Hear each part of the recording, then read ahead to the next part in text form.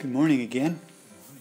Today we're talking about part 3 of the first angel's message. We're looking at several different aspects of these messages in Revelation chapter 14. And today we're going to be talking about the hour of his judgment. We're studying about the three angels' messages of Revelation 14, verses 6 through 12. Three successive angels proclaiming messages that end up running concurrently. And we've been specifically looking the last 2 weeks at the first angel's message. We looked at the historical background, the history of the first giving of the first angel's message. Last week we were talking about the pillars of our faith, how the pillars, dynamic pillars of our Christian and Advent experience really are contained within the three angels' messages and how important they are. And today we want to look specifically in Revelation 14:7, if you'd like to turn there with me, please. And this first angel, whose message is to go to every nation, kindred, tongue, and people, says with a loud voice, "Fear God and give glory to him, for the hour of his judgment is come."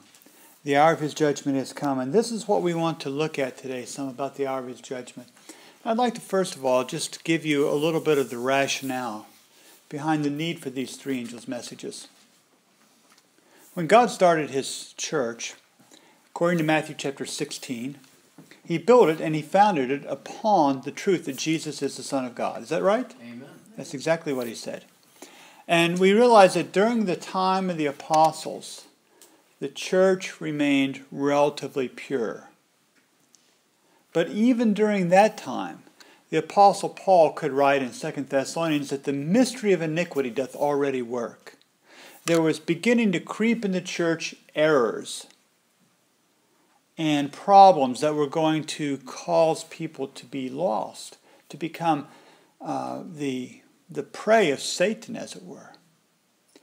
And the Bible understood, or Jesus understood, of course, that this was going to happen, knowing the future. He knew what was going to happen, and he prophesied in the Scripture, in several places in Daniel and also in Revelation, that there would be a time period of 1,260 years, of which there would be a great darkness, spiritual darkness, in this world because of the apostasy within this church.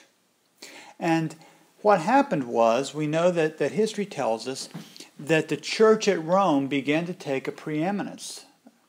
And after a while, the individual who was the Bishop of Rome became known as the Pope, and that the papal church tried to supplant the true Christian church. And from 538 AD until 1798, the papal church basically was ruling Europe. And this has been historically called the Dark Ages. It was an age when darkness prevailed, but God wanted to bring people out of that darkness. And 500 years and a few weeks ago, an Augustinian monk by the name of Martin Luther nailed his 95 Theses to the church door at Wittenberg and started a revolution. And it was known at that time as the Protestant Reformation. It wasn't the Protestant Reformation.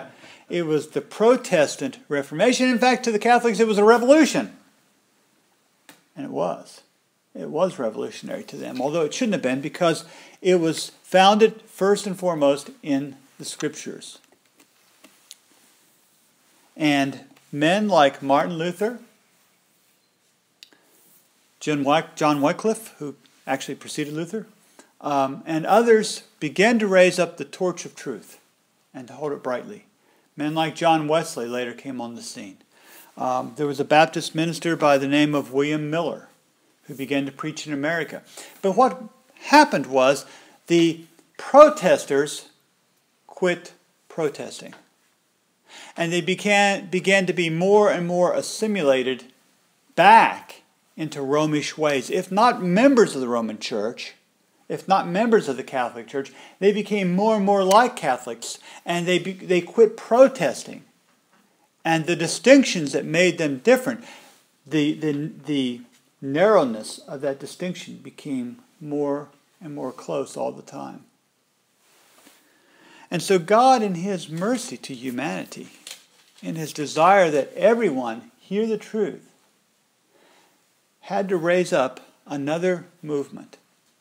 He looked among all the Protestant churches that had become Protestant churches, looking for someone to carry his message, someone that would say that the hour of his judgment is come, and it's time to worship him that made heaven and earth, the sea and the fountains of water, a direct call to the worship of the fourth commandment, the Sabbath commandment, and he could find no one.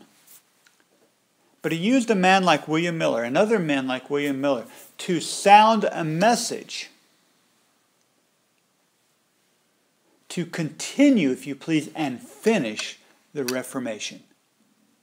To continue protesting, to continue to teach the truth, and then to develop the truth, and especially the last day truths about the judgment in a way that they had never been brought up before. And it's interesting, if you look historically through Christianity, you don't find anyone preaching this message of the three angels prior to about 1833.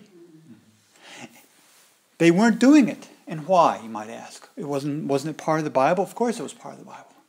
But you see, in Revelation chapter 14, verse 7, it says that the hour of his judgment is come.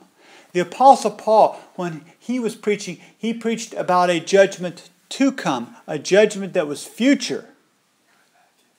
That judgment had not begun in the day of Paul. But now, coming into the middle of the 19th century, it is now time for the hour of his judgment to come. And there were specific prophecies relating to the judgment that showed that something important was going to transpire in heaven around the middle of the 19th century.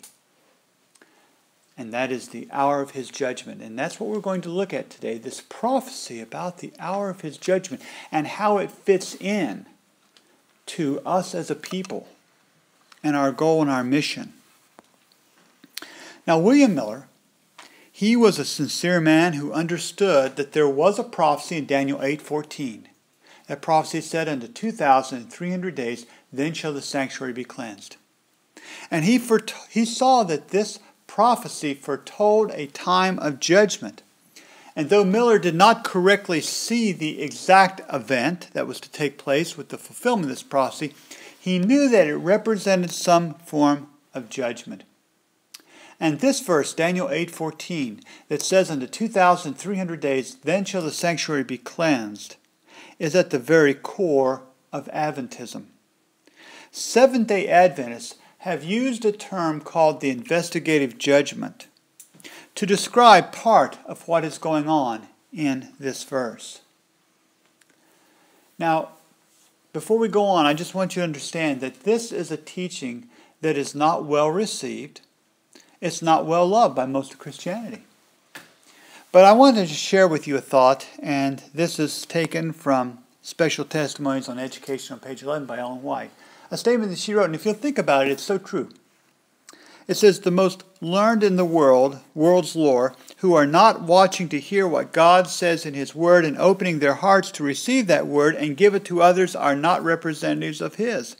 It is not the great and learned men of the earth, kings and nobles, who receive the truth unto eternal life, though it be brought to them. And you remember Jesus said that there won't be many great men, not many high men, not many mighty men that are going to receive the truth. And this has been the way it has always been. Now, the judgment hour doctrine, as I mentioned, has not been well received outside of Adventism. In 1956, a minister by the name of Donald Barnhouse was publishing a magazine entitled Eternity. It was one of the larger religious publications in our country at the time. He was a very well-known minister in his day. I wouldn't put him on the level, say, as well-known as someone like Billy Graham, but clearly someone very well-known in his time and very well-respected.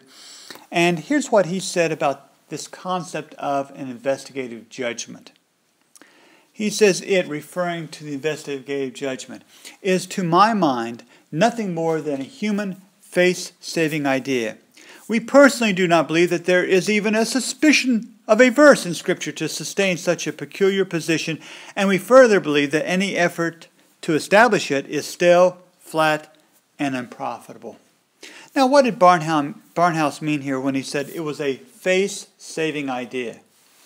That's because William Miller and others were preaching that Jesus was going to come in 1844.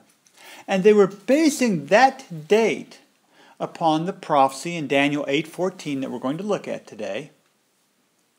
And they believed that the sanctuary to be cleansed was the earth, and that Jesus was going to come back in 1844 and cleanse the earth by fire and take to heaven those who were faithful. But of course in 1844 this didn't happen. Specifically, they understood the date to be October 22, 1844. And they were right about the date. The date prophetically was correct, but the event was wrong. And so they had to come to grips with what had happened at that time and try to understand where did we get it wrong? What went wrong? And Barnhouse says that the answer they came up with, the judgment in heaven, the investigative judgment, the concept of the cleansing of the sanctuary in heaven, was simply a face-saving idea. And he saw in it nothing that you could find a scriptural evidence in any way. There wasn't a shred of truth in it. And he says, and any attempts to establish it are, as he said, stale, flat, and unprofitable. Well, you may remember that a couple years ago, I had a Sabbath school class, and we made some video presentations, or I recorded the presentations. One was on the investigative judgment, the other was on the Day of Atonement. And someone recently saw my video on the investigative judgment that I posted, and he wrote this comment on it. I thought you'd find it interesting. His name is Michael Heathman. I'm sure he doesn't mind me stating this because he publicly put it on the YouTube page. And he says, just another Adventist cult member, referring to me, embarrassing himself attempting to prop up a demonic prophet and his infallible interpreter. This mutt believes Jesus is still making an atonement. Notice how he continually reads from The Great Controversy. A rag written by a thief and liar, a lunatic craving attention. Jesus will look upon this Pharisee, speaking about me, and saying, depart from me, I never knew you. I've never really read in the Word of God where Christians are to write and speak about other people quite like that, but this is the way this person does. But remember this, that by beholding, you become changed. Right? 2 Corinthians 3:17. We all with open face verse 18. Beholding as a glass the glory of the Lord, are changed in the same image from glory to glory, even as by the Spirit of the Lord. And friends, the God that you love, worship, and adore, the God that you behold is the kind of person you're going to be changed into. It makes me question what kind of a God this person worships. But nevertheless, I point this out to illustrate that this is not a popular, well-received message.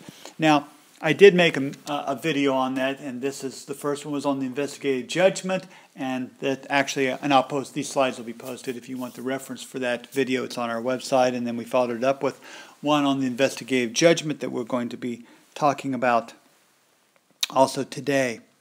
But I want you to understand, friends, that this concept is a biblical concept, and we're just going to be looking at the Bible, only on what the Bible says about today. We won't be reading from Great Controversy. We could.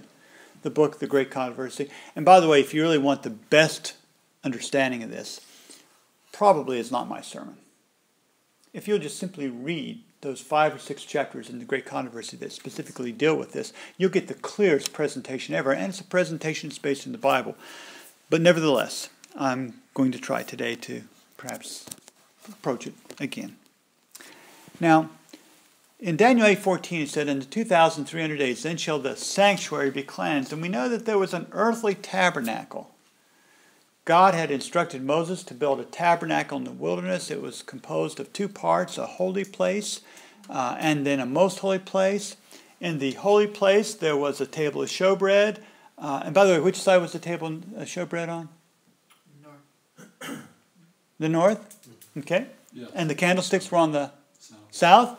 And the altar, the golden altar, was on the west side. And then inside there was a veil, and between the veil there was the Ark of the Covenant, and in the most holy place. And we'll talk about that in a little bit. But in this system, there was a high priest beginning with Aaron. Aaron was the first high priest. And then there were many other priests eventually. His sons were made priests. And then later many priests were chosen from the tribe of Levi. But all of this was a type. It was symbols prefiguring something, talking about a reality in heaven. Because these services, Paul says in Hebrews, could not make the comer thereto perfect. They couldn't cleanse sin of themselves. He says the blood of bulls and goats that this service, this tabernacle and the services of it require, he says they could not bring about the forgiveness of sin. And so there had to be a purpose, though, for all these things, and the great purpose was to be a lesson book to us about a reality that they were simply a type of. Now let's turn to Hebrews chapter 3 in our Bibles. And verse 1, "Wherefore, holy brethren, partakers of the heavenly calling, consider the apostle and what else? The high priest of our profession, Christ Jesus." So in heaven, in the heavenly sanctuary, we'll see text about it in just a minute, there's a high priest, and that high priest is who? It's Jesus Christ, isn't it? Hebrews chapter 8 now, verses 1 and 2.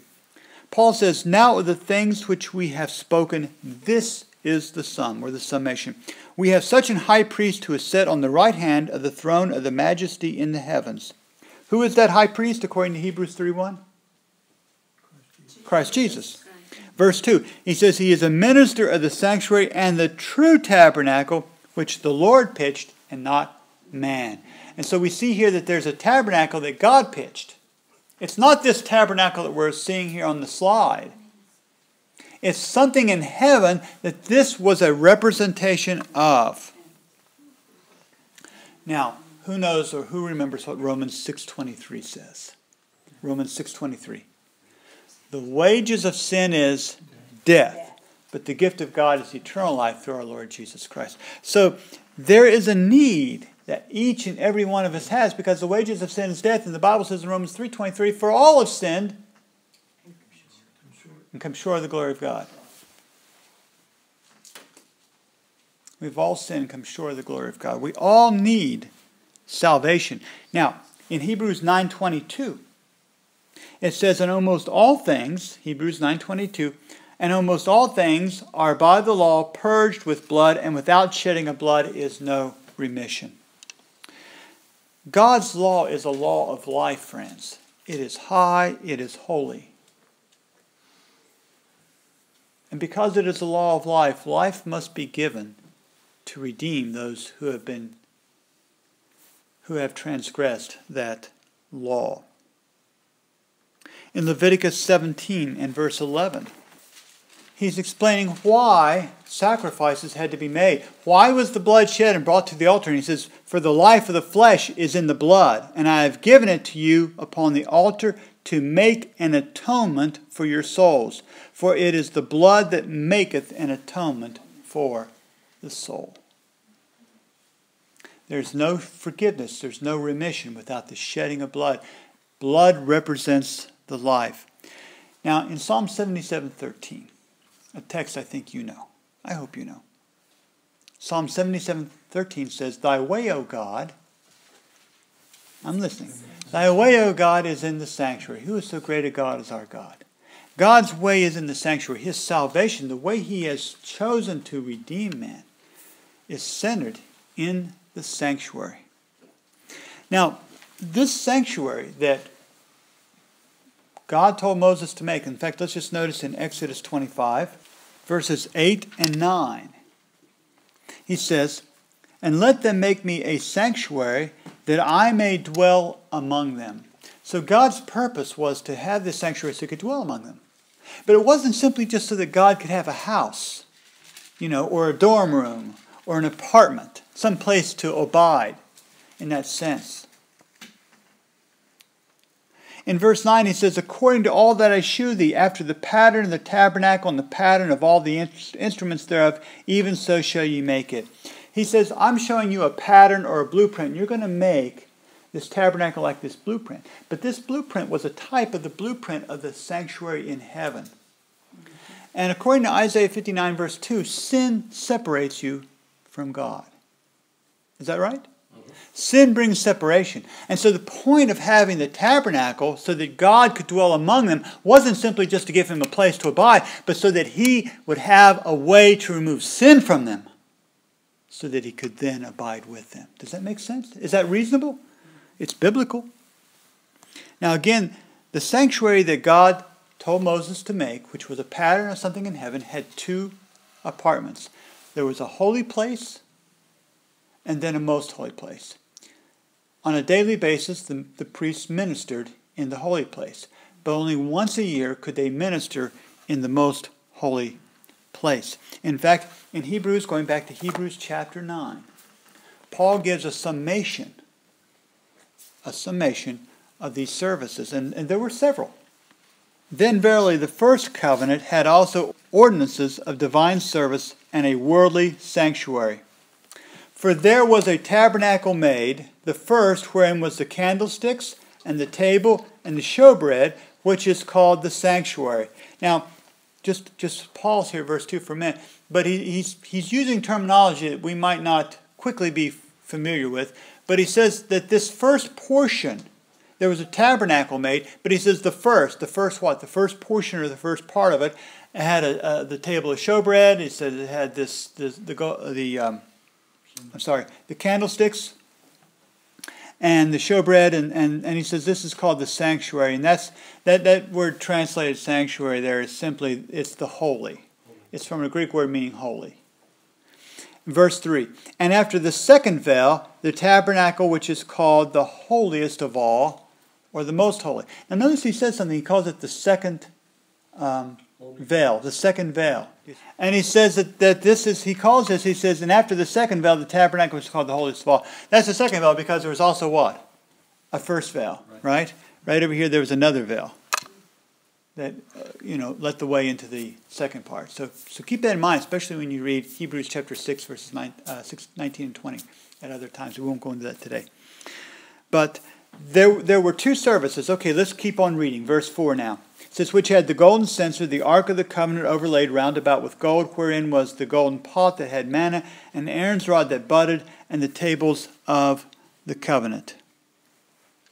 And then in verse 5, and over it the cherubim of glory shadowing the mercy seat, of which we cannot now speak particularly. Now when these things were thus ordained, the priest went always, or as the margin says, daily into the first tabernacle, accomplishing the services of God. So when it says they went into the first tabernacle, what it means is they went into the first apartment of this overall large tent. And they went in there daily on a regular basis performing the services of God. The sin offering would be brought here, the daily sin offering. But then he says in verse 7, but into the second went the high priest alone once every year, not without blood, which he offered for himself and for the heirs of the people. So into the Holy of Holies, where the Ark of the Covenant was, the high priest went once a year. And this was on what is called the Day of Atonement. The Day of Atonement. Now let's look at just a couple of the verses from the book of Leviticus that speaks about the daily service and speaks about the yearly. In Leviticus chapter 4, there are actually 4 different sin offerings mentioned in Leviticus 4, but the one we'd be most interested in is the one for the common person like us. And there's actually 2 different ways in that was performed, but in each case there was a result that was similar. And in verse 31, he says, and he shall take away all the fat thereof, as the fat is taken away from off of the sacrifice of peace offerings. That was the fat off of the offering that was to be made. A kid of a goat, a female without blemish, it says. And he says, and the priest shall burn it upon the altar for a sweet savor unto the Lord, and the priest shall make an atonement for him, and it shall be forgiven him. There was an atonement made, it says, an at-one-ment made through this kind of offering. And this was something that happened day by day. The priests would actually eat a part of this flesh, and then as they would minister into the first apartment of the sanctuary, they would thereby, in a symbolic way, transfer that sin from the sinner to themselves to the holy place. But now in Leviticus 16, there's depicted the Day of Atonement service. And I would encourage you to read and study through the whole chapter, understand the process. It's too long for us to discuss today in relationship to the other things we have to discuss. But this was the most important day on the Hebrew calendar of any year. This was the day of all days. This was, it refers to in Leviticus 23 as the atonement of all atonements. Because there were several different things that were called atonements. But this was the most important one. It was considered a day of judgment. This Day of Atonement, when the sanctuary was to be cleansed of its sins, was considered a day of judgment. But notice the effect of what happens on this day in verse 30. Leviticus 16, verse 30. For on that day shall the priest make an atonement for you, to cleanse you, that you may be clean from all your sins before the Lord. And so we have here in this daily and in this yearly service, we have the process of the plan of salvation revealed. We have a forgiveness and we have a cleansing. We have a justification, we have a sanctification. You see? We have the imputed righteousness of Christ and we have the imparted righteousness of Christ. So that the individual can not only be forgiven of sin, they can not only have deliverance from the penalty of sin, but they can have deliverance from the power of sin as well. Does that make sense? That's what God wants for us. He doesn't want us just to continue to live in sin, does He? No. Now, there is a temple in heaven that is the real or the antitype of the type that God told Moses to make. And we read about this in several places in the New Testament. I'm just going to show you a few. One of them is in Revelation chapter 11. So let's go back to Revelation. John is in vision, and he says here in verse 19, he sees something. He says, and the temple of God was opened in heaven, and there was seen in his temple the ark of his testament, and there were lightnings and voices and thunderings and an earthquake and great hail. Now notice he says that there's a temple in heaven. I've heard people, even supposedly learned ministers, who said, well, there really is no temple in heaven. All of heaven is a temple. All of heaven is a sanctuary. But that's not what the verse says, right? What we want to know is what the Bible says. What does the verse say? It says that there's a temple of God, and that temple was opened in heaven. It's not heaven itself. It's something in heaven. But something that he sees in that temple is called the Ark of the Covenant. And was there an Ark of the Covenant in the earthly sanctuary? There certainly was, wasn't there? And it was in what we call the most holy place, or the holiest of all, the holies of holies. But that's not all the Bible speaks about. In Hebrews chapter 9 and verse 24, here Paul says, for Christ is not entered into the holy places made with hands, which are the figures of the true, but into heaven itself, now to appear in the presence of God for us. And the place he's going to appear in heaven is in that temple. Because he's not went into a holy place made with hands. He's went into a holy place that's been made by God. Verse 28. So Christ was once offered to bear the sins of many, and unto them that look to him shall he appear the second time without sin unto salvation. Friends, there's something that's happening in heaven right now.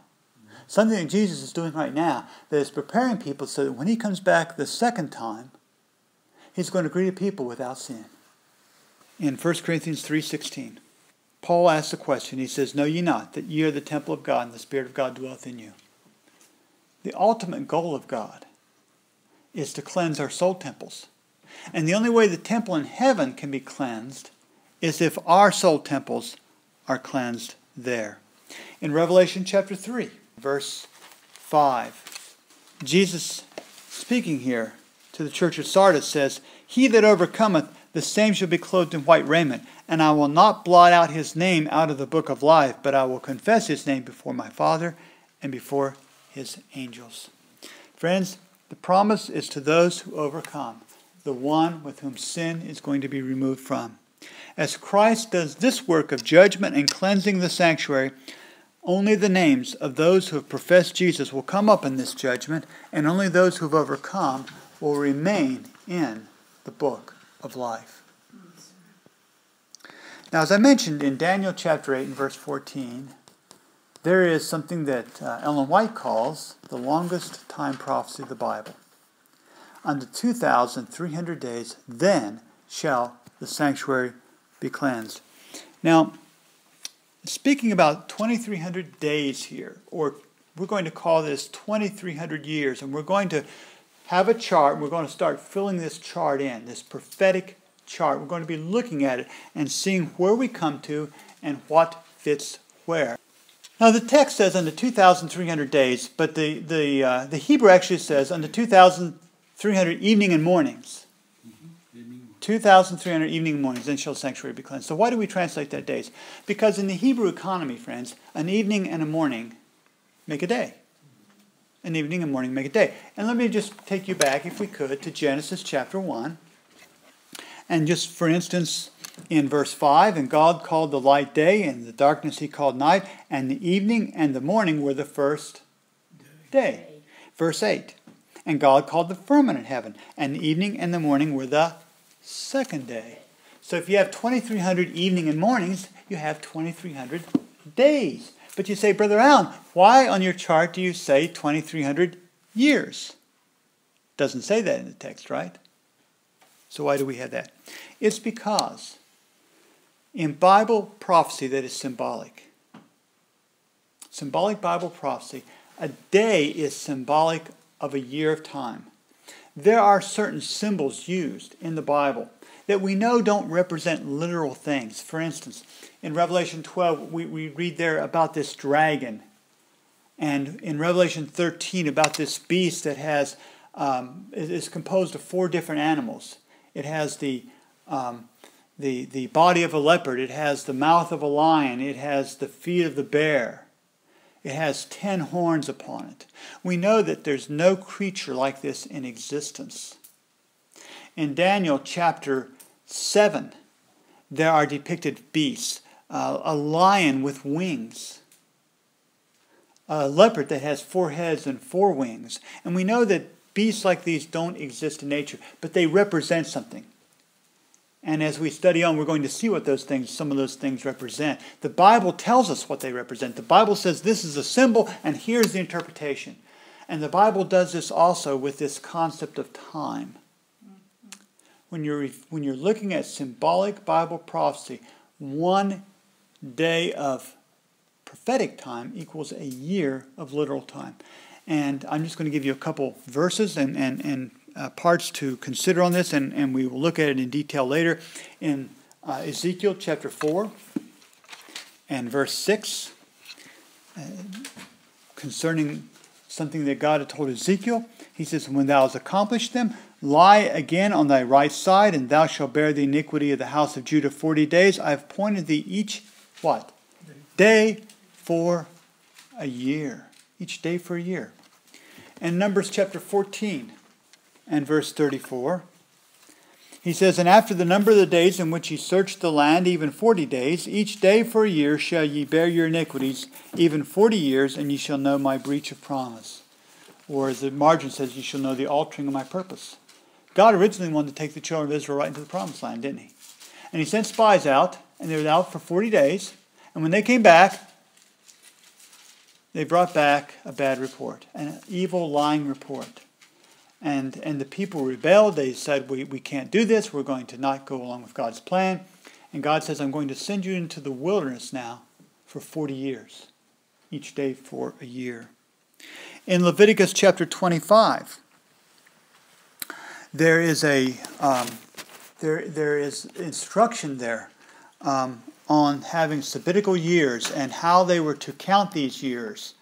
And in verse 8, it speaks about a jubilee cycle, and you can see that God is making a comparison of a day for a year. And interestingly, even if you go to a non-biblical source, if you look at the Dead Sea Scrolls, and maybe if we have time next week we'll look at this, but in the Dead Sea Scrolls, they actually write about a prophecy concerning this Jubilee time and when they expect the Messiah to come, the Essenes, about 200 BC, right? But Brother Bob is familiar with these people a little bit, and he knows what they've written. And there they were calculating this based upon the principle that a day in Bible prophecy equaled a year in literal time. And so even many hundreds of years before the time of Christ, this principle was understood by people. And then finally, there's simply the pragmatic test. And as we look at this prophecy next week in detail, we're going to see how in a very pragmatic way, it just works out. And nothing else fits but to do this. And when you use this principle, it all fits and comes together in a nice package. I think that's probably where we should stop today, because going further is going to take a while. And I don't want to belabor this too much. But I want you to understand this now, friends. And we're going to wrap up and have closing song and prayer in just a minute. But before I do that, I just want to bind this together, if I can, for just a minute, okay?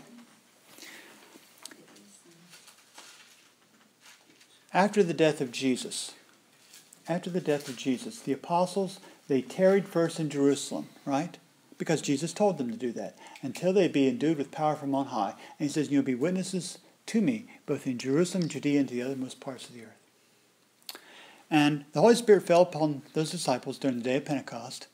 And then persecution came into the church, helped to nudge some of them out that weren't going otherwise.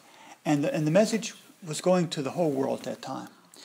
But gradually corruption came in to the people of God, and a new force took over. The mystery of iniquity began to work. And the church lost its pureness. And it had to go underground. It went into hiding. Actually went into hiding according to Revelation chapter 12. And it stayed in hiding for 1,260 years. But sometime after that period, after 1798, God was going to bring his church out of hiding. And he was going to set signs and wonders in the heaven to show that, as we mentioned 2 weeks ago. The Lisbon earthquake, the falling of the stars, the dark day, all these things, these great historical events happened just before the fulfillment of this prophecy of 2,300 years in Daniel 8:14. And God was saying that the judgment's going to happen, and to get you ready, because I want you to be ready, I have to have a sanctuary so I might dwell with my people. Amen. And the point of the sanctuary, again, is not to give God an apartment or a condo to live in. The point is to remove sin from his people, because sin is what separates us from God, so that we could be at one with him. That there could be this harmony with God no matter where we are at. Amen. In his universe, his whole universe is going to have harmony. There's this theory in quantum mechanics called entanglement. And entanglement says that if I have two electrons, for instance, and they're vibrating in frequency, and these electrons have become entangled, if I start to separate them, it seems as if there is an invisible umbilical cord attaching these two to each other. And so as this one vibrates the exact same way. But if I was to somehow separate these electrons from one end of the universe to the other, and I do something that affects this electron over here, do you know what happens over here? It happens in the exact same thing. In the exact same time. But you say light can't travel that fast to send the communication, but somehow something happens. We don't understand this yet, but we know it happens. Right? And these two electrons are going to be in harmony no matter where they're at.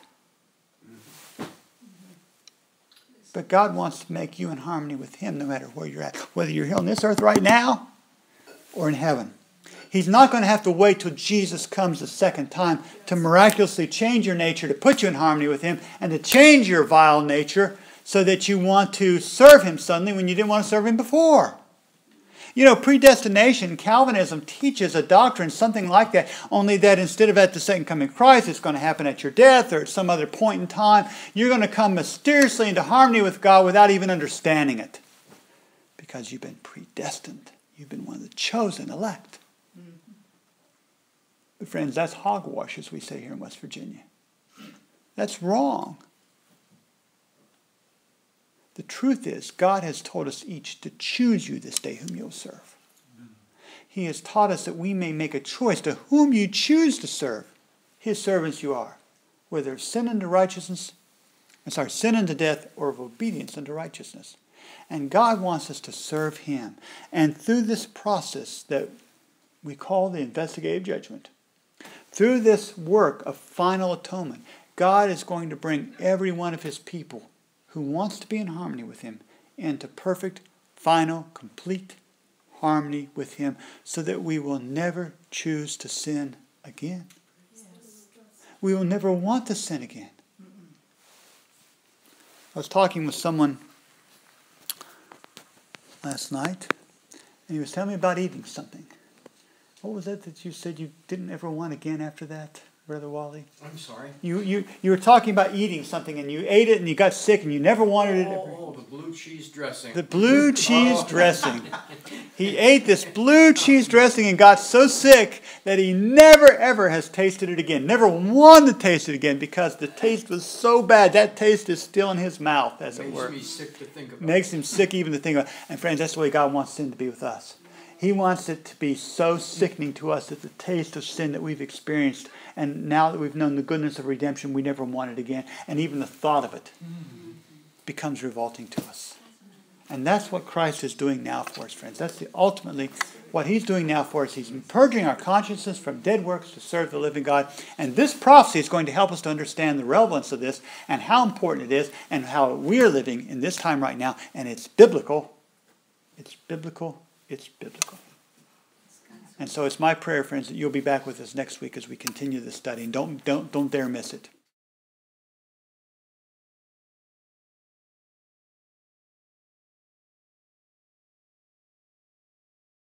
Well, good morning to each one of you again. God is good, isn't He? Amen. We've been speaking here concerning the three angels' messages of Revelation 14, verses 6 through 12, the last few weeks. And last week we began part 3 of the three angels' messages, which was on the 2300-day prophecy and the hour of God's judgment. And did we finish that study? No, hardly got started on it really, but we're going to try to study. So this is part 3B maybe, 3B if you want to call it that, whatever. But we're going to be looking at a prophecy in the Bible now as we continue from where we were last week. That is, in reality, the longest time prophecy of the Bible. At least many people think it's the longest time prophecy in the Bible. I certainly do.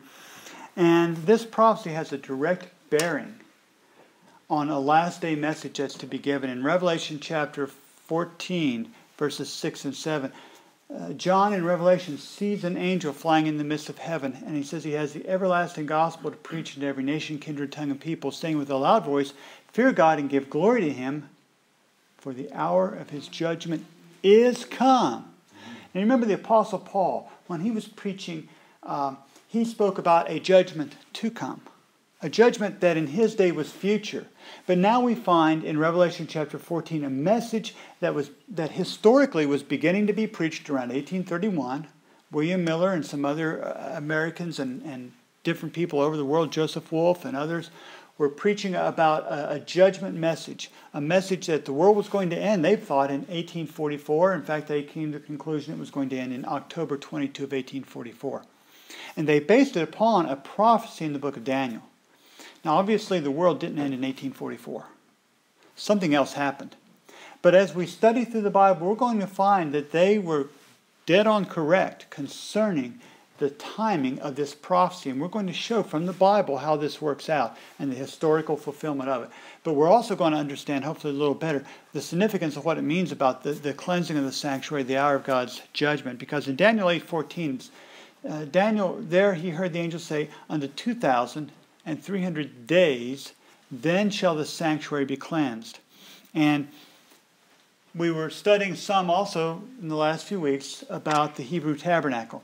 And this tabernacle was a type or a symbol of a reality in heaven. And that the ritual and all the services there performed, they themselves could not make the one who brought the sacrifices perfect concerning his conscience or his mind. They were simply lessons to help them to exercise faith in what all these symbols and sacrifices represented. They represented Jesus. They represented Jesus, His death, and His ministration in heaven for us as our high priest. Now, in this prophecy in Daniel 8:14, he says, "Unto 2,300 what? Days. Then shall the sanctuary be cleansed." But you know, that's not that many years, is it? And so we say, well, how does that fit? Because if we're talking about the time of Daniel and what all this is going to fit into and how does it play about, we need to understand a little better how this works. But there's a principle of understanding and interpreting Bible prophecy we want to look at a little bit as we begin today. And that principle is that in symbolic Bible prophecy, a day of prophecy represents a year of literal time. And I don't say that based upon a whim of mine or just what someone else has told me, but we're going to see that the Bible promotes this idea. And I think we looked at a couple verses or made mention of a couple things last week, but I just want to review those quickly. And one of the texts that we want to look at is in Ezekiel chapter 4 and verse 6. And he says, "And when thou hast accomplished them, lie again on thy right side, and thou shalt bear the iniquity of the house of Judah 40 days. I have appointed thee each day for a" what? Each day for a year. In Numbers chapter 14 and verse 34. He says, "After the number of the days in which ye searched the land, even 40 days, each day for a year shall ye bear your iniquities, even 40 years, and ye shall know my breach of promise." Or as the margin interestingly says, "Ye shall know the altering of my purpose." God has a sovereign will, friends, doesn't he? But sometimes God, because of our disobedience, has an altering of his purpose. It was God's purpose, friends, to take the children of Israel, we might say directly from Egypt into the promised land. It wasn't his desire to have them wandering 40 years in the wilderness. But it was because of their rebellion and disobedience, God says there will be an altering of my purpose. And so for each day that the spies went out and searched out the land, he says, I'm going to make that symbolic of a year, or each day for a year, that you're going to stand in the wilderness. And they spent 40 years in the wilderness because of that.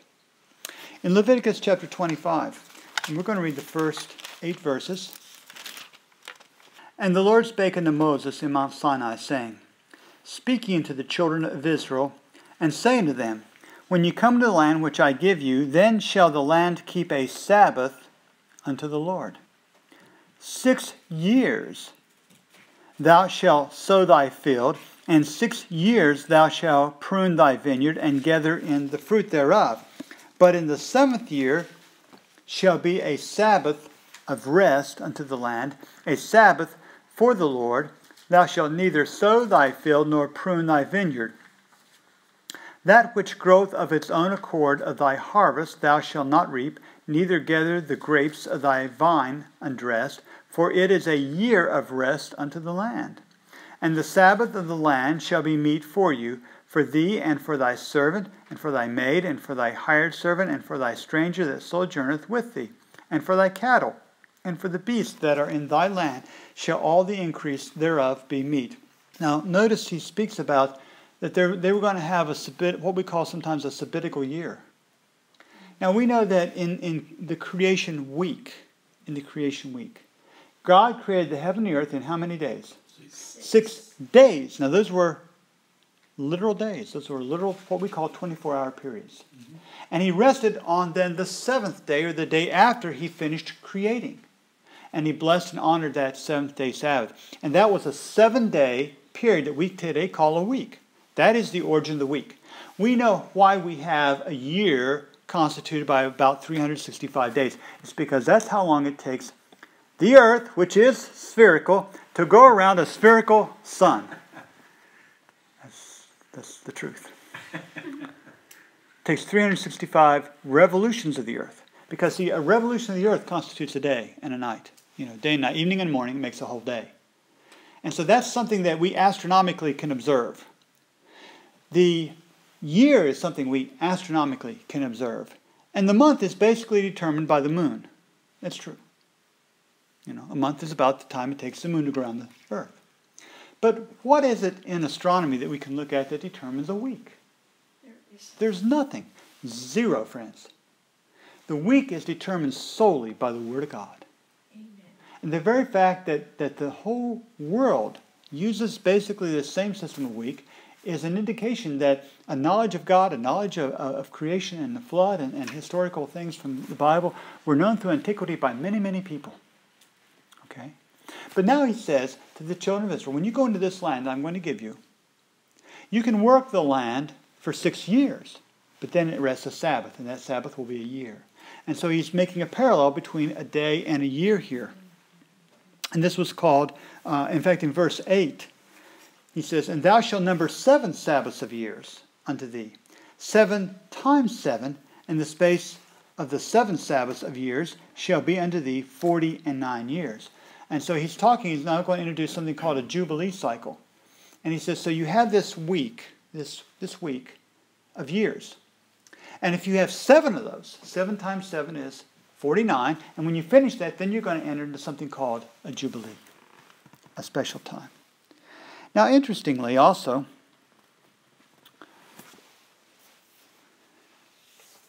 there are some fragments of manuscripts that we call the Dead Sea Scrolls. Everybody's heard of the Dead Sea Scrolls. They were discovered soon after World War II in Israel. A shepherd boy was tending some sheep, and he happened to throw a rock into an opening that looked like a cave, and he heard a sound of like a piece of pottery breaking. Might be something in there. We'll go check this out. And so they found these pieces of pottery, basically, that had scrolls inside of them. And these scrolls had been there for almost over 2 millennia. Some of them. They were quite old. And because it was near the Dead Sea, they were called the Dead Sea Scrolls. But there's a particular scroll. It was found in the area of what they call Qumran. And it's in the 11th cave. And it's called the Melchizedek Scroll. And that part of the Dead Sea Scrolls, and I'll discuss it a little bit later, but in this Dead Sea Scroll, they talk about the Jubilee, they talk about a prophecy of Daniel, and the only way that they can come to the calculation that they do in it is by taking the assumption that a day in prophecy equals a year in time. And so this concept that a day is a day of Bible prophecy is symbolic for a year of literal time, it's not a Seventh-day Adventist idea, and it's not a Johnny-come-lately idea. It's something that people have known and understood for a long time. And then I'd like to say, fifthly, in support of the year-day principle, that the pragmatic test can be called upon.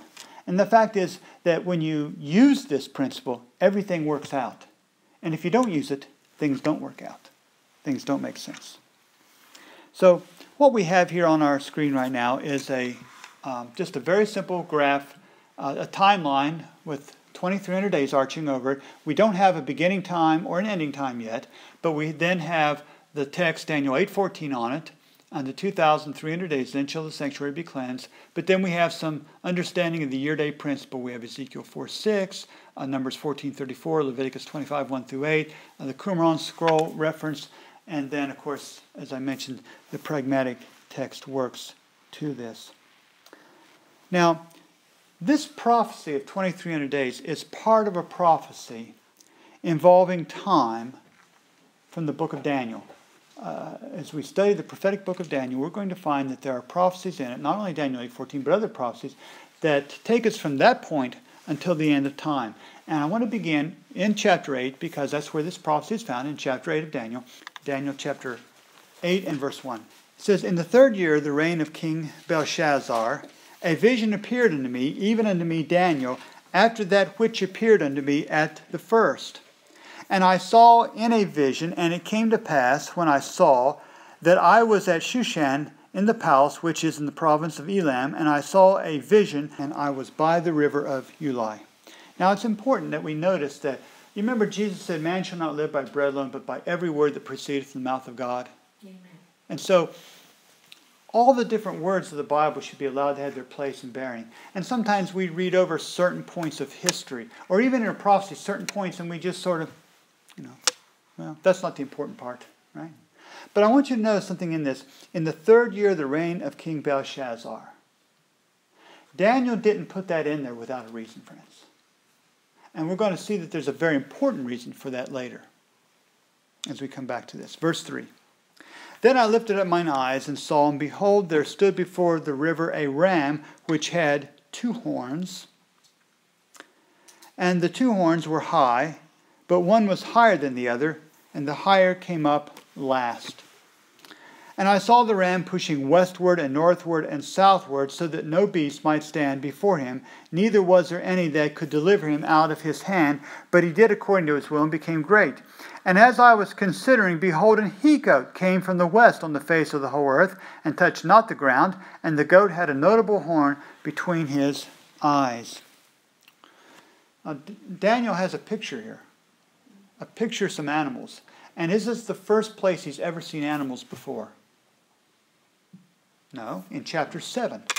In chapter 7, he had been given a vision whereby he saw a lion that had wings of an eagle. He saw a bear. He saw a leopard with 4 heads and 4 wings. And then he saw some kind of a nondescript beast that was so dreadful and terrible, nothing in nature could describe it. But now he's seeing something else again. He sees this ram with 2 horns. And one horn is higher, and the higher one came up last. He sees this rough goat with this notable horn. And this rough goat, in verse 6, it says, it came to the ram that had 2 horns, which I had seen standing before the river, and ran unto him in the fury of his power. And I saw him come close unto the ram, and he was moved with choler or great anger against him, and smote the ram, and brake his 2 horns, and there was no power in the ram to stand before him. But he cast him down to the ground, and stamped upon him, and there was none that could deliver the ram out of his hand. Therefore the he-goat waxed very great. Now I want you to remember that the ram, it says, was great. But this he-goat waxes how? Very great. And when he was strong, the great horn was broken, and for it came up 4 notable ones toward the 4 winds of heaven. And out of one of them came forth a little horn, which waxed exceedingly great. Now we've seen a ram that was called great. There was a he-goat that was called very great. But now after these 2 animals collide and the horn's broken, it says there's 4 horns, and out of one, it says out of one of them, these 4 horns come up to the 4 winds of heaven. It says out of one of them, linguistically, it has to mean out of one of the winds, came forth another horn. And it was a little horn, but yet it says it waxed exceedingly great. It's not just great, it's not very great, it's exceedingly great. And we'll read now, continuing. And out of one of them came forth a little horn, which waxed exceedingly great toward the south, and toward the east, and toward the pleasant land. And it waxed great even to the host of heaven. And it cast down some of the host and of the stars to the ground, and stamped upon them. Yea, he magnified himself even to the prince of the host, and by him the daily sacrifice was taken away, and the place of his sanctuary was cast down. And a host was given unto him against the daily sacrifice by reason of the transgression, and it cast down the truth to the ground, and it practiced and prospered. If you notice in verse 11, if you have a King James Bible, the word sacrifice is italicized. And when you see a word in the King James Bible italicized, what does it mean? It means it's a supplied word by the translators to try to make more sense out of a verse that might not make as much sense without it. And sometimes the supplied words are very helpful. But again, remember, they're based upon the translators, and sometimes they're not more helpful. If you just read it without, it says, by him the daily or the continual was taken away. This word daily is tamid in the Hebrew. It means continual, something that's continually happening. Or the continual sacrifice. And it says he prospered and practiced. And then verse 13, then I heard one saint speaking unto another saint, and said unto that certain saint which spake, how long shall be the vision concerning the daily and the transgression and desolation, to give both the sanctuary and the host to be trodden under foot? And there was the answer, unto 2,300 days, then shall the sanctuary be cleansed. Now, what's happening and when? The 3rd year of the reign of Belshazzar can be dated pretty closely to 550 BC. 550 BC. And what we're going to find out is that Babylon is just about finished. The kingdom of Babylon is just about finished. Nebuchadnezzar is gone. And Daniel has this vision. What he sees is what's coming up. And in the vision of Daniel 7, there was first the lion which represented what nation? Babylon. There was the bear that represented Medo-Persia, the joint kingdom, the joint alliance of the Medes and the Persians. There was the 4-headed leopard beast, which represented Grecia. And then there was the nondescript of the terrible beast, which represented Rome in both pagan and papal forms. There was a little horn that came out, and it spake great words against the Most High, didn't it? Now we see here a little bit more. And in verse 20, if we just go down to verse 20 in Daniel 8, we have an angel giving an interpretation to Daniel. And he says in verse 20, "The ram which thou sawest having 2 horns are the kings of Media and Persia." So just like in chapter 7, where the Medes and Persians are brought into play, the Medes and Persians are again mentioned. And it said that this ram had 2 horns, and the higher horn came up last. And we know that in this alliance, the Medes were the first, and the Persians came in, but the Persians became more dominant in this arrangement. And so he says, "The ram which thou sawest having 2 horns are the kings of Media and Persia." You know, there are people today who try to add to this prophecy or change this prophecy. They say, well, this prophecy meant the Medes and Persians in Daniel's day, but today it means Iran and Iraq, or it means something else today. But friends, we have an angel from heaven. An angel from heaven giving an interpretation. And I want to tell you, an angel from heaven giving an interpretation supersedes any interpretation any man will ever put upon this prophecy. Amen. He doesn't say that there's room for someone else or another power. He says, this is the kings of Media and Persia.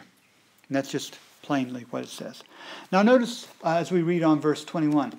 "And the rough goat is the king of who? Grecia. And the great horn that is between his eyes is the first king." And historically, we know that the power that came after the Medes and Persians was Greece, the Grecian Empire. And who was that first great king? History tells us it was Alexander the Great. No question about that. Going on, he says, "Now that being broken, whereas 4 stood up for it, 4 kingdoms shall stand up out of that nation, but not in his power." We know that when Alexander died, the kingdom was divided into 4 different segments based upon the 4 leading generals that served under Alexander: Cassander, Lysimachus, Seleucus, and Ptolemy. And this is how the Grecian Empire broke up. And he says in verse 23, "And in the latter time of their kingdom, when the transgressors are come to a full, a king of fierce countenance and understanding dark sentences shall stand up." So there's going to come someone else after these kingdoms. And remember in the prophecy that the notable horn was broken, but then there came up a little horn, and this little horn waxed exceedingly great. And this little horn represented Rome. It represented Rome. Now it speaks about the end here. Notice in verse 19 of Daniel 8. "And he said, Behold, I will make thee know what shall be in the last end of the indignation, for at the time appointed the end shall be." There's something about this prophecy, or these prophecies, that are going to deal with what? The end. The time of the end. Verse 26. He says, "And the vision of the evening and morning which was told is true. Wherefore shut thou up the vision, for it shall be for many days. And I, Daniel, fainted and was sick certain days. Afterward I rose up and did the king's business. And I was astonished at the vision, and none understood it." In the 8th chapter of Daniel, he explains what this ram is. He explains about the he-goat. He explains about the little horn some. But it's interesting, he says nothing about the 2300 days. And you say, well, wait a minute. What does it mean here in verse 26 about evening and mornings? Because in Daniel 8:14, where we were looking at that text earlier, it says in the 2,300 days in your Bible, but the Hebrew actually says in the 2,300 evening and mornings. But as we noted last week, the Bible says that an evening and a morning make up a day. The evening and the morning were the first day, like in creation. The evening and morning were the second day. And so when you see in that language the expression evening and morning, it simply means a day. And so the angel says that the vision about the evening and morning is true. It's for the time of the end. But Daniel doesn't get an explanation. In fact, it says in verse 27 that when Daniel got to this point, he fainted. You know, Daniel was a great prophet, and he was a temperate man. We know that based upon Daniel chapter 1. He lived a temperate life. Daniel just didn't faint from natural causes, friends. This was just so overwhelming to him that his spirit just couldn't handle it anymore. And he fainted. And in the first year, Darius, the son of Ahasuerus, the seed of the Medes, which was made king over the realm of the Chaldeans, in the first year of his reign, in Daniel 9, verses 1 and 2 now. In the first year of his reign, I, Daniel, understood by books the number of the years, whereof the word of the Lord came to Jeremiah the prophet, that he would accomplish 70 years in the desolations of Jerusalem. Remember, Jeremiah prophesied that Israel was going to spend, Judah actually, 70 years of captivity in Babylon. And Daniel says, I was studying this, came to an understanding of this. And he did this in the first year of Ahasuerus, or the first year of Darius, the son of Ahasuerus. Now I want someone who has one of those smartphones, if you'll take it out for me. Who has a calculator? Can someone pull out their calculator from their smartphone? I want you to perform a calculation for us. And I don't want to do this. I could put it on the screen, but I want you to do this. I want you to take 2,300, and I want you to divide it by 365. Take 2,300 years and divide it by 365, and what do you get? 6.3. About 6.3, about 6 1/3 years. If this 2,300 evening and mornings was literal days, it's only about 6 1/3 years total. Now, Daniel received this vision in chapter 8 during the 3rd year of the reign of King Belshazzar. But now we are historically around 12 years later. Did you get that? Mm-hmm. This is about 12 years later that this is happening.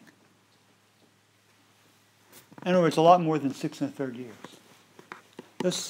Those 2,300 days couldn't have been something that was starting in Daniel's day at that point, because they had already been expired by now. And Daniel doesn't even have the answer to them yet. Have you ever prayed for something, prayed for wisdom for something, and you didn't get it the first day? Probably every one of us. And some of us have been praying for things that we've never gotten wisdom on yet, possibly. Listen, it's not because heaven doesn't care. It's not because heaven's unconcerned or heaven doesn't know. Daniel, no doubt, wanted to understand the evening and mornings. But 12 years went by, friends, between the giving of chapter 8 and the giving of chapter 9 before Daniel got an answer. And there's an answer in chapter 9. And it's important for us to know. Gabriel is going to return. Daniel begins to pray because he understands that the sins of his people, and he accounts himself as part of those people, the sins of his people have put them in Babylon. And he's praying for deliverance. He's praying for holiness. He's praying for forgiveness of sins.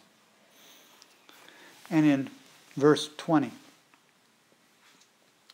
And while I was speaking and praying and confessing my sin and the sin of my people Israel, and presenting my supplication before the Lord my God for the holy mountain of my God, yea, while I was speaking in prayer, even the man Gabriel, whom I had seen in the vision at the beginning, being caused to fly swiftly, touched me about the time of the evening oblation. What vision is he talking about? I saw at the beginning of the vision. He's talking about the vision of chapter 8. It's the last vision he's had. And he says, this Gabriel I saw at the beginning, he has been commissioned to come and touch me at about the time of the evening oblation. And yea, while I was speaking in prayer, even the man Gabriel, whom I had seen in vision at the beginning, being caused to fly swiftly, touched me about the time of the evening oblation, and he informed me and talked with me and said, O Daniel, I am now come forth to give thee skill and understanding. What does he come to give him skill and understanding about, you think? About a vision. A vision that he didn't get all the information on. In verse 23, he said, At the beginning of thy supplication, the commandment came forth that I am come to show thee, for thou art greatly beloved. Therefore understand the matter and consider the vision. Consider the vision. Now it's interesting that the Hebrew word vision is mara. And I'm just going to go ahead and I'm just going to advance this just a little bit. And we're going to look at this in just a minute or two, but I have another slide I want to show you first. Maybe it's gotten a little bit out of order here. But he's speaking about a vision. He calls it Amara. But go back to Daniel 8 and verse 1. Daniel 8:1. Just mentally keep a bookmark here. It says, In the 3rd year of the reign of King Belshazzar, a vision appeared unto me, even unto me Daniel. After that which appeared unto me at the first. And you have here the English word vision, just like you do in chapter 9, verse 23. But it's interesting that Daniel chose specifically to use 2 different words for vision. There's two different words for vision here. And he's done that to help us to hone in on something special here. Because in Daniel 9:23, the word for vision is Mara. Is Mara. But here now in Daniel 8 and verse 1, it's Kazon. Kazon. And that word Kazon here means the whole vision, everything that we're discussing, the whole principle of Daniel 8. But when he talks about the Mara specifically, he's talking about the 2300 days, the evenings and mornings. The only part of the Kazon that wasn't understood was the Mara. And Daniel, he says in Daniel 8, verse 27, he says, "And I, Daniel, fainted with 6 certain days after I arose up and did the king's business, and I was astonished at the vision." I was astonished at the Mara. Not the whole vision as a whole, but a specific part of the vision now. He's using another term to separate it, the Mara. And in verse 23, and I have here a chart here on this, and in verse 23, Gabriel now says to understand the Mara. So in Daniel 9, 22 and 23, an understanding of the vision about the evening and mornings was called the Mara. And the only part of the Kazon, Daniel 8:1, that wasn't understood was this Mara. Daniel was astonished at it, and Gabriel says, "I've now come to give you understanding concerning the Mara." Okay? So the things that we're going to learn now have a direct connection, you see, to Daniel 8:14, the vision of the evening and mornings. So let's look at this now. In Daniel chapter 9 again. And we'll start in verse 24 now again. Go back to verse 24.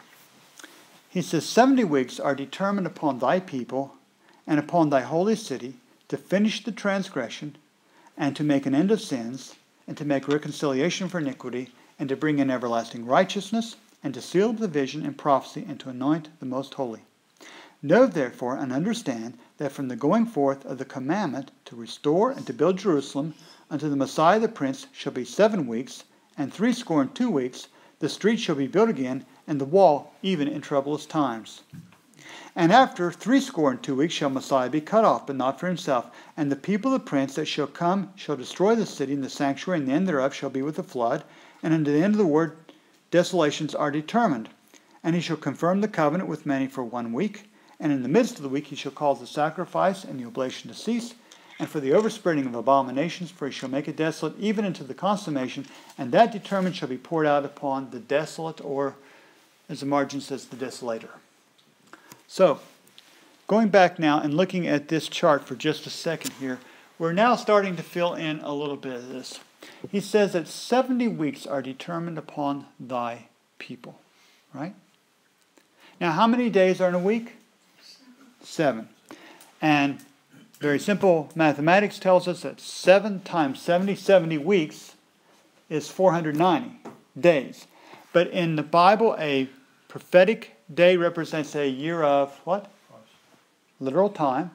So the 70 weeks represent 490 literal years. And he gives us a starting time when that 490 years is going to happen. He says it's going to happen at the commandment that will go forth to restore and to build Jerusalem. And we can see that very clearly in Daniel 9, 24 through 27, but also you can actually read the decree. The decree is actually in the Bible. It's in Ezra chapter 7, verses 11 on. And in fact, we can just read a couple of verses there of it if you want to go back to the book of Ezra. We won't read the whole decree, but it's actually written in the official language and very formally done. Ezra chapter 7. Ezra 7. And starting in verse 11. Now this is the copy of the letter that the king Artaxerxes gave unto Ezra the priest, the scribe, even a scribe of the words of the commandments of the Lord and of his statutes to Israel. Artaxerxes, king of kings, unto Ezra the priest, a scribe of the law of the God of heaven, perfect peace at such time. I make a decree that all they of the people of Israel and of his priests, the Levites in my realm, which are minded of their own free will to go up to Jerusalem, go with thee. For as much as thou art sent of the king and of his 7 counselors to inquire concerning Judah and Jerusalem according to the law of thy God which is in thy hand. And he goes on to say you're going to carry silver, you're going to carry gold, you're going to carry timber, you're going to take all these things, you're going to go back and you're going to rebuild Jerusalem. And we know historically this decree was given in 457 BC. In fact, if you have a marginal reference in your Bible, it probably denotes that. And so that started in 457 BC. 490 years later brings you down to the date of 34 AD. 34 AD. That actually should be AD 34, technically. Sorry about that. In the year of our Lord, 34. You have something happening now. You have a 70th week, because there's 69 weeks. If you go back to Daniel 9, we should go back to Daniel 9. Sorry for not telling you to hold your place.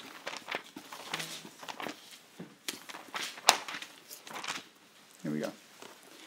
In Daniel 9, notice the language that it's given here. He says, 70 weeks are determined upon thy people.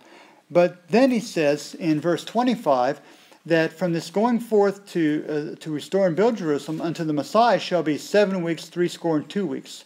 Now 7, 62. We don't use the term score a lot anymore, but how much was a score? Remember Abraham Lincoln said 67 years ago? A score represents 20 years.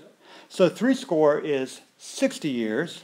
So you have 7, 60, and 2 makes the total of how much altogether? 69. It makes 69. And so I'm going to scoot down here a little bit more with another chart. So you have 69 weeks of years, or 483 literal years they're given. And from 457, 483 years brings us down to 27 AD, in the year of our Lord, 27. And that was the time, at that point, was when Christ was baptized. And you can read about his anointing in Mark 1:15, Matthew 3:13 through 15, Galatians 4:4, when the fullness of time was come. Paul says in Galatians 4:4, when the fullness of time was come. There was a time that Christ was supposed to come, an exact time. But it says that in the midst of the week he would be cut off. And in fact it says 70 weeks are determined upon thy people. Another translation says 70 weeks have been divided concerning thy people and concerning the holy city. The Hebrew word determined means literally to be cut off from, or divided, or taken off from. And what was it cut off from? It was cut off of the whole 2300-day prophecy. Now again, the 70 weeks are 490 years. The 7 weeks, 62 weeks, or 483 years. 1 week equals 7 years of literal time. And the time was to begin with the decree to rebuild Jerusalem. And we read about that in Ezra 7 some. The entire copy of the decree, which restored the right of government and the temple services, is found there. And this happened in the 7th year of King Artaxerxes, the king of Persia, and that was in 457 BC, a date carried in the margins of many Bibles. And this is the starting date of the Mara. Now the time to the Messiah was to be 69 weeks, according to Daniel 9:25. And if you take, just advancing our chart a little bit more, if you take 457 and go up 483, you come to the year AD 27. And that may not seem to add up right, but you have to understand that on the chronological timeline, it's not quite like a timeline of integers. When you're making a timeline in mathematics, the first set of numbers you ever learn about are called the counting numbers. You know, you count with them. 1, 2, you use our fingers, right? 1, 2, 3, 4. The next group you learn are called the whole numbers. And they include the counting numbers plus the unit 0. And then you learn about the integers. And what do the integers have that the whole numbers don't have? They have their opposites. The negative numbers like -1, -2. And we think about the negative numbers like being the time before Christ, the positive numbers after Christ. But the thing you got to keep in mind is that on the chronological timeline, there's no 0 year. There's no 0 year. You go right from -1 BC to +1 AD. Okay? And so that makes it all work out. And so in 70 AD, in 27 AD, Christ was baptized. But there was a 70th week left. A 70th week left.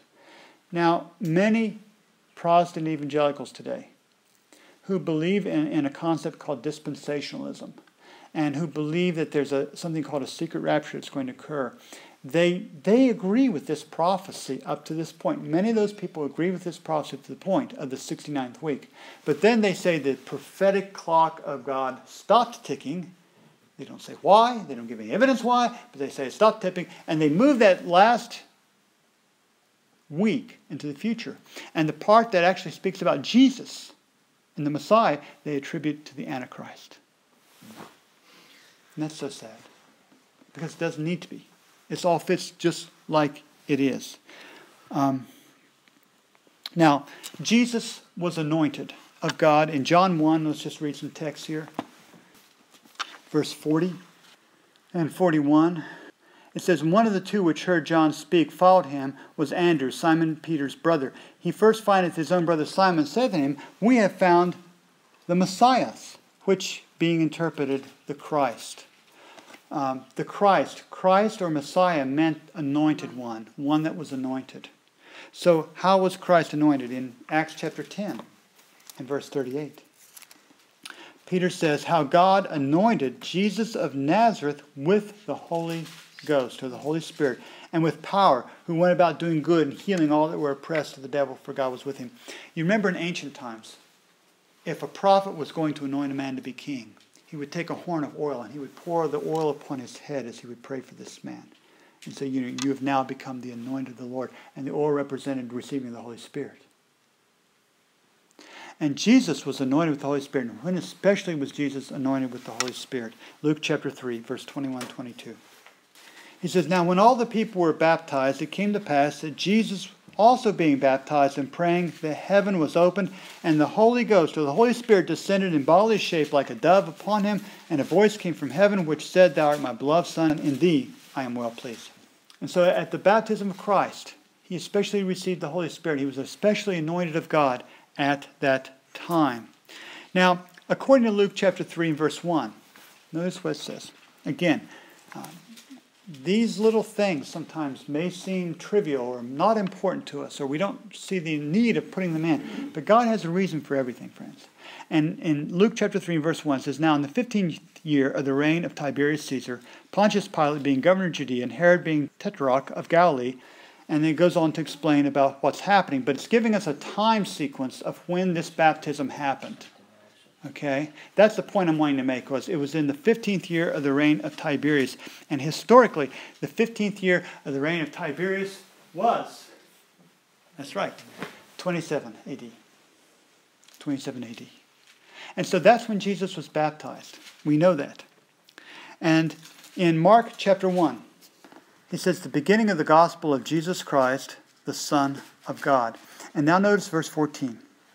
And now after that John was put in prison, Jesus came into Galilee, preaching the gospel of the kingdom of God, and saying, the time is fulfilled, the kingdom of God is at hand, repent ye and believe the gospel.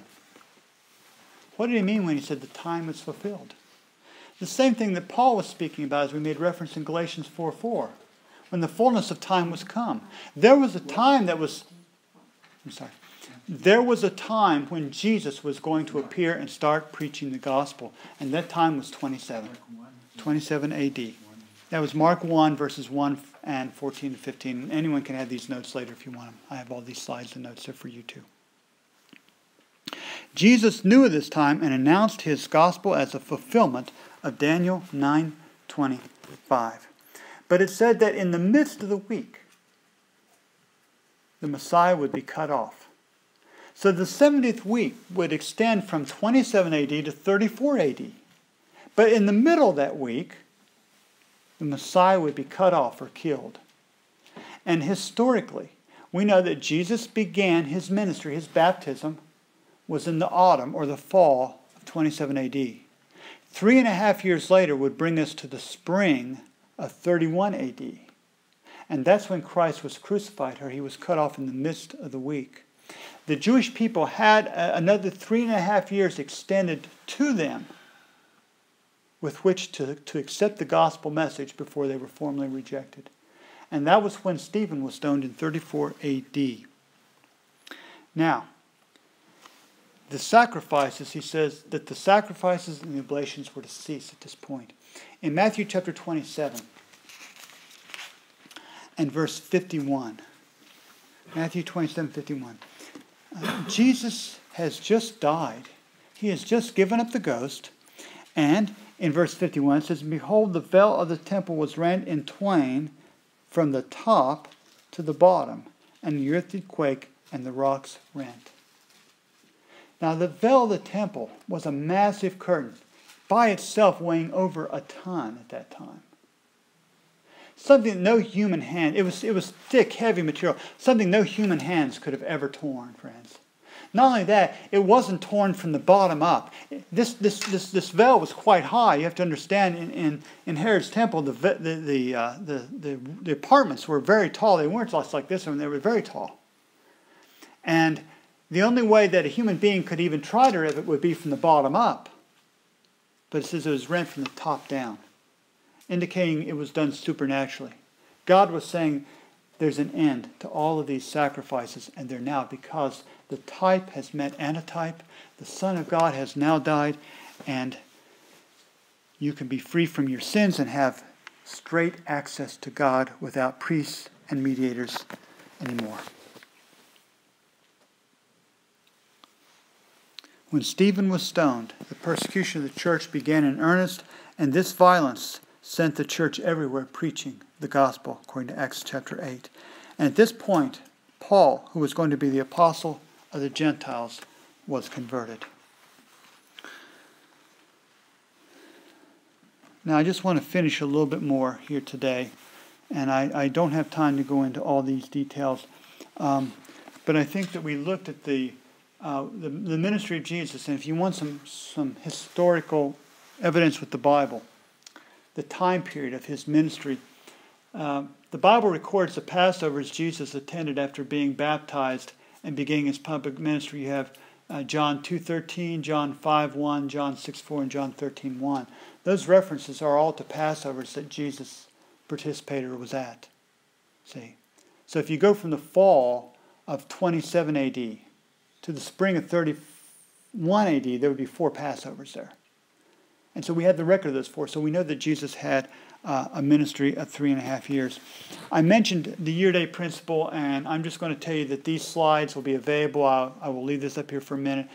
But let's just think a little bit more about what's going to happen now to finish this 2,300 days, because that's what we started with, wasn't it? 2,300 days. There was going to be 490 years taken out. 70 weeks are determined upon thy people are cut off. The first 70 weeks that were cut off go down over here from 457 to 34. That's 490 years. But if you take 490 years from 2,300 years, you still have 1,810 years left after the close of Jewish probation 34 AD. If you add that 1,810 years, you come down to 1844.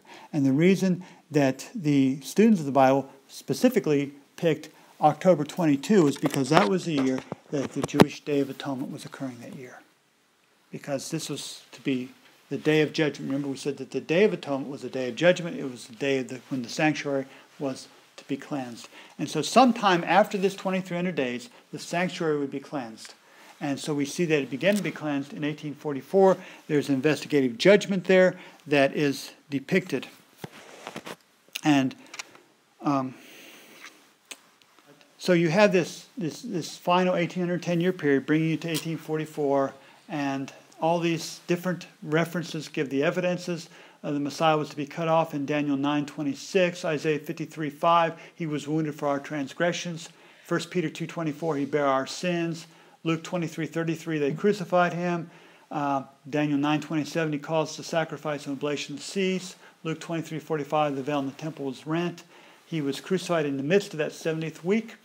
You have probation for the Jewish nation closing in 34 AD. Acts 18:6, 13:45 through 46, Paul saying, we're going to take the gospel now to the Gentiles. Seeing you've judged yourselves unworthy of everlasting life, we will go to the Gentiles. And then in Daniel chapter 7, we have the judgment hour set in Daniel. Let's go back to Daniel 7 and just read a couple verses there.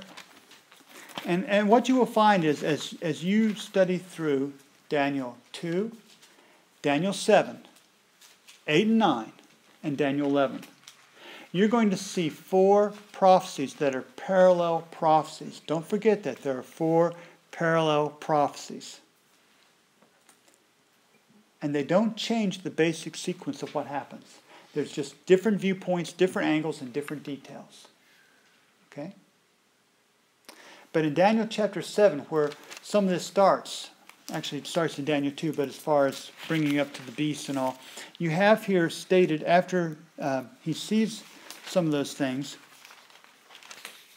Daniel chapter 7, verse 9, starts a new line of thought. He says, I beheld till the thrones were cast down, the Ancient of Days did sit. When it says thrones were cast down, the Hebrew says they were placed. Thrones were placed. Or set up. In fact, the thrones, most of those people said in those days, what they called thrones or seats, they were cushions. They were cushions. The cushions were placed. And the Ancient of Days did sit, whose garment was white as snow, and the hair of his head like pure wool. His throne was like the fiery flame, and his wheels as burning fire. If you don't believe that, read Ezekiel chapter 1. Now, who is this Ancient of Days? It is God the Father. And verse 10, a fiery stream issued and came forth from before him. Thousands ministered unto him, and 10,000 times 10,000 stood before him. The judgment was set, and the books were opened. There's a judgment setting, the books were opened. And now notice he says in verse 11, and behold then, because of the voice of the great words which the horn spake, I beheld even till the beast was slain, and his body destroyed and given to the burning flames. And as concerning the rest of the beasts, they had their dominions taken away, yet their lives were prolonged for a season and times. But then he says, I saw in the night visions, and behold, one like the Son of Man came with the clouds of heaven, and came to the Ancient of Days, and they brought him near before him. After these beasts come and go in Daniel 7, paralleling the time of the beasts in Daniel 8, a judgment begins. And just after the beasts in Daniel 8, a judgment scene begins. In Daniel 7, we see into the throne room, as it were. In Daniel 8, we're given the timing of when this is going to happen, when it's going to occur. Now, judgment. This judgment, in fact, if we read on in verse 14, he says, and there was given unto him, unto the Son of Man. Who is the Son of Man? Christ. It's Christ. And there was given unto him dominion and glory and a kingdom, that all people, nations, and languages should serve him. His dominion is an everlasting dominion which shall not pass away, and his kingdom that which shall not be destroyed.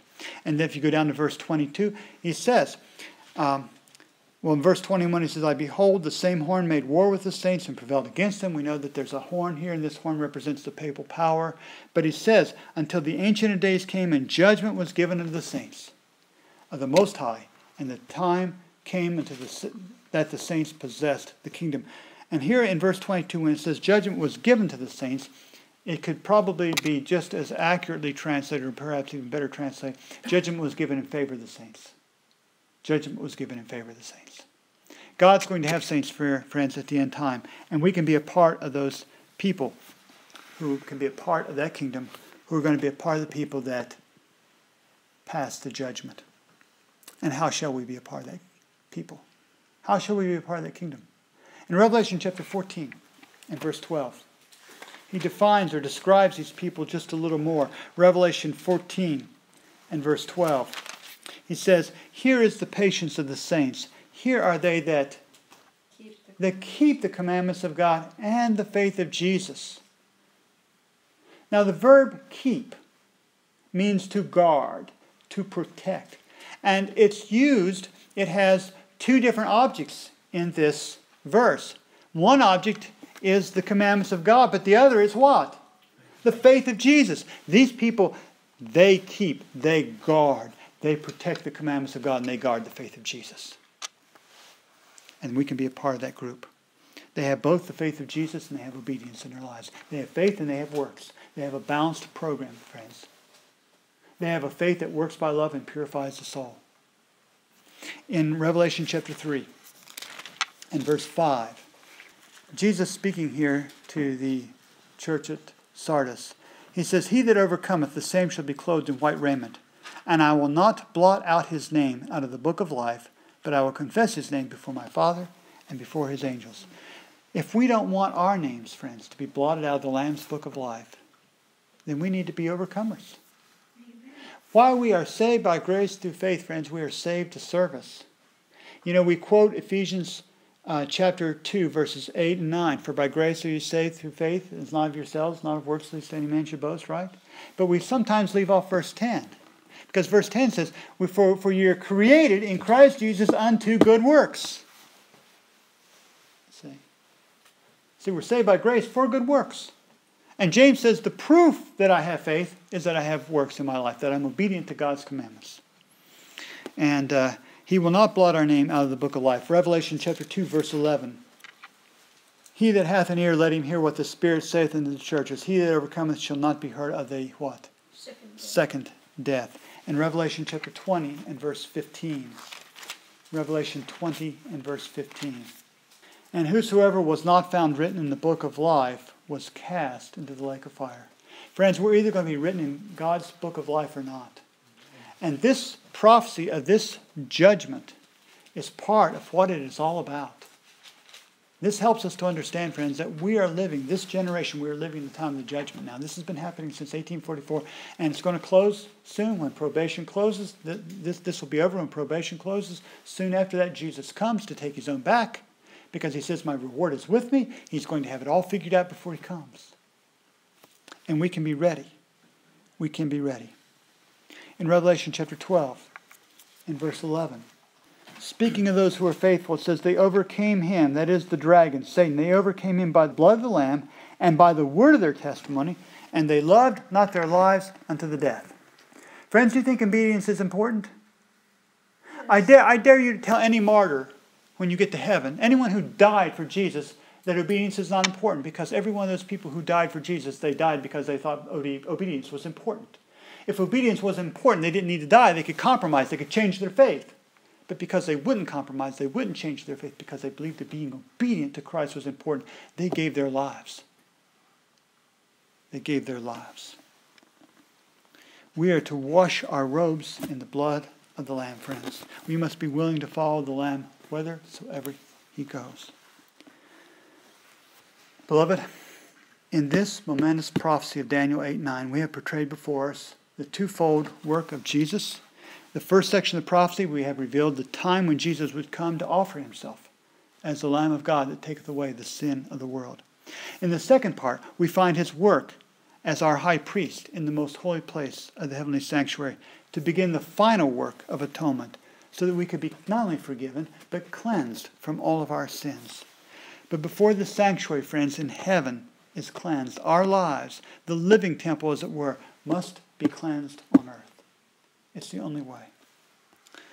I'd like to end with a few statements that I found that I thought were helpful to me. This first one is from the book Early Writings, page 253. As Jesus died on Calvary, he cried, "It is finished." And the veil of the temple was rent in twain from the top to the bottom.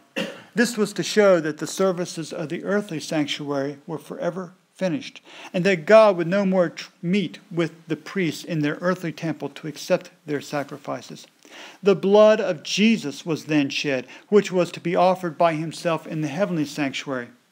As the priest entered the most holy place once a year to cleanse the earthly sanctuary, so Jesus entered the most holy of the heavenly at the end of the 2300 days of Daniel 8 in 1844 to make a final atonement for all who could be benefited by his mediation, and thus to cleanse the sanctuary.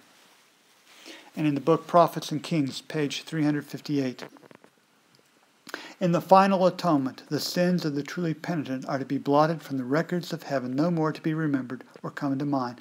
So in the type, they were borne away into the wilderness, forever separated from the congregation. And I have one more statement.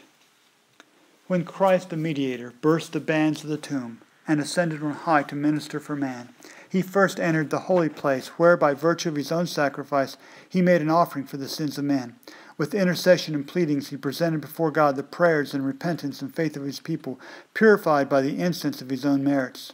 He next entered the most holy place to make an atonement for the sins of the people and to cleanse the sanctuary.